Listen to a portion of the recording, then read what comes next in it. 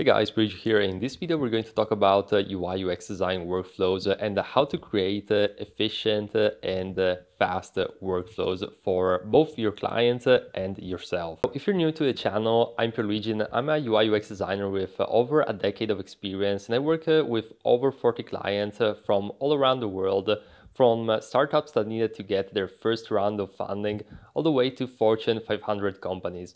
So I do have some experience, and in this video I want to share with you what I notice being the key areas in a design workflow working with different clients. And I have to start with a premise, and that is that each and every project and each and every client is different. So you might be involved in just a few set of these areas, but in other cases you're actually going to tackle all of them. And my objective in this video is to give you a bird's eye overview, and we won't go into the details of each and every one because design processes and workflows can be incredibly complex, and there can be so many different moving parts, tools, and methodologies that you can use that it can be overwhelming. So let's get started with the very first one, which is always going to be a discovery phase.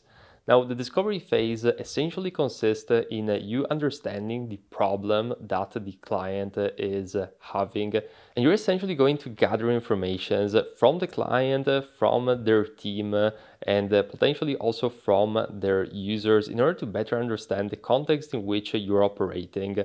So almost see it as a doctor that is trying to understand what is the status of a patient.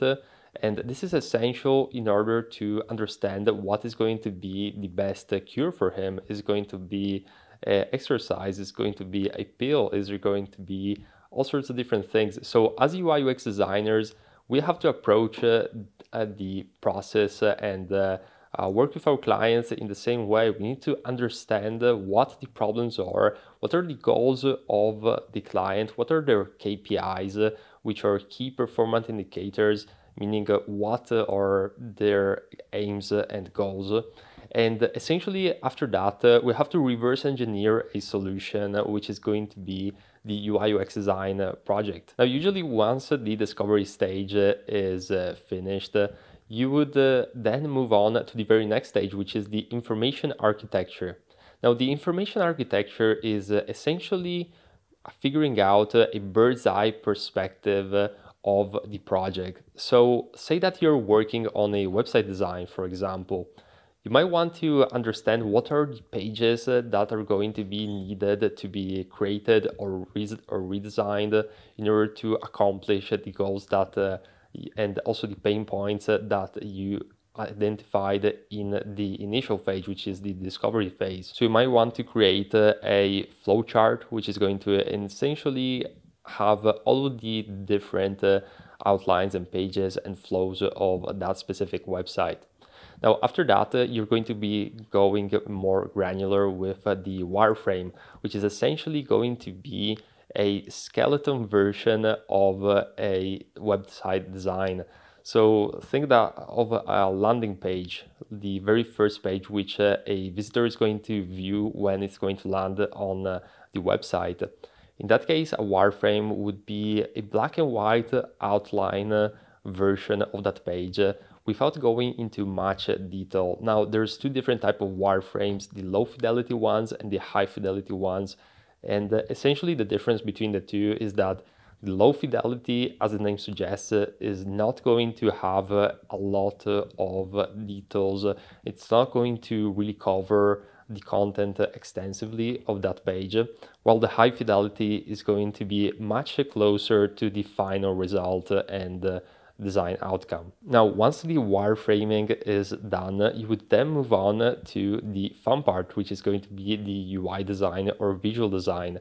And this is going to be the moment where you're going to be bringing to the table elements such as colors, typography, design systems, layouts, and really creating those stunning pixel perfect designs which you love doing. Now, it's important to notice that this whole process starts with discovery and information architecture and wireframing before going into the design. And the reason being is that by doing that, without going directly to the design, you're actually going to create a rock solid foundation and structure for the project. So even if the design is not up to a really high standard, you know that all the work created previously is going to yield the results to the business. So this is why it's super important to create this product strategy before jumping into the design. Now, after that, you would sync it all up within the design system, and you would then create a prototype.